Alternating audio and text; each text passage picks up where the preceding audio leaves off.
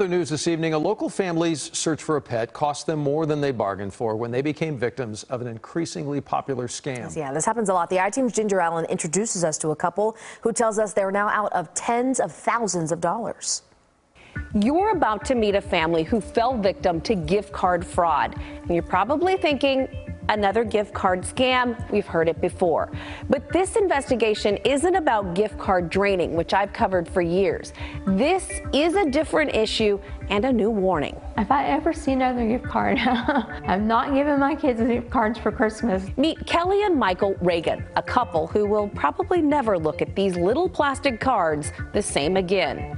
It all started with not one, but two heartbreaking losses about a year ago. He's the one we adopted from the shelter at PetSmart over in Alliance. Turned out to be the best dog I ever had.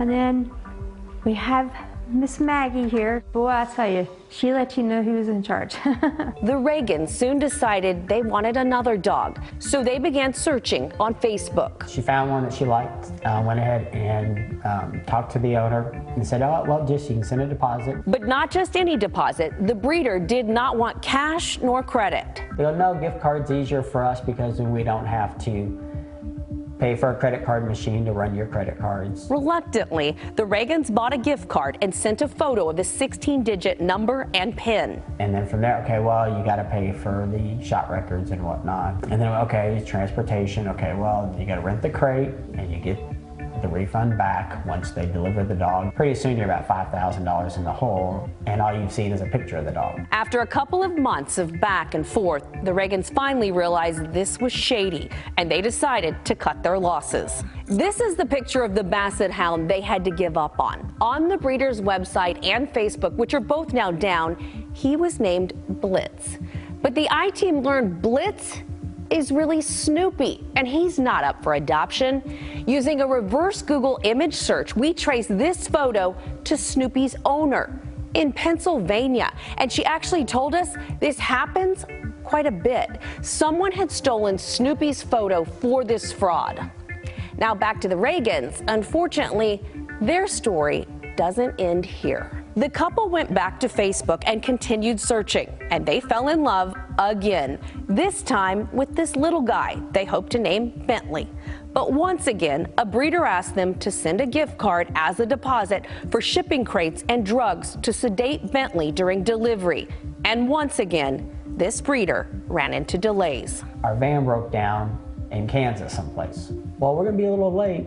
We got stopped by the police. 3 days later, don't hear from them, get a call back. Oh, well, we're ready to deliver. So what do you mean? You should already be halfway here. And then They said the dog is dead. Bentley had apparently died. But the I-Team did another reverse image search and learned Bentley is really an Adobe stock photo from dailypaws.com. And remember the delivery guy that was pulled over? Well, that image actually comes from the state of New Jersey's YouTube page. It's a video about safety tips if you're pulled over by the police. The Reagans say they are now down nearly $20,000, and they're far from alone. In less than a 3-year period, the Federal Trade Commission found Americans lost $690 million in gift card payment scams. The Better Business Bureau says in 2023, this fraud was up 50% year to year, with more than 1,000 cases nationwide last year. And that's just those that were reported. We know that fraud is a chronically underreported crime because the victims often feel shame and stigma. They often hear things like, how could you be so stupid to fall for that? John Breo is with the National Consumers League. Scammers are incredibly adept at pushing our emotional buttons. Technology is just making it easier to identify particular victims and tailor pitches to them specifically. It was a very dramatic thing, so I just felt like we needed to fill that void really fast. And I really just want the dog. But it wasn't worth what we put ourselves through. Fortunately, the Reagans eventually found and adopted a new dog. But there are two important takeaways here. One, you should never make a payment with a gift card. If someone asks you to do that, that's a red flag. And two, if you have questions about a product or an animal, do what we did. Start with a reverse image search. It's very simple.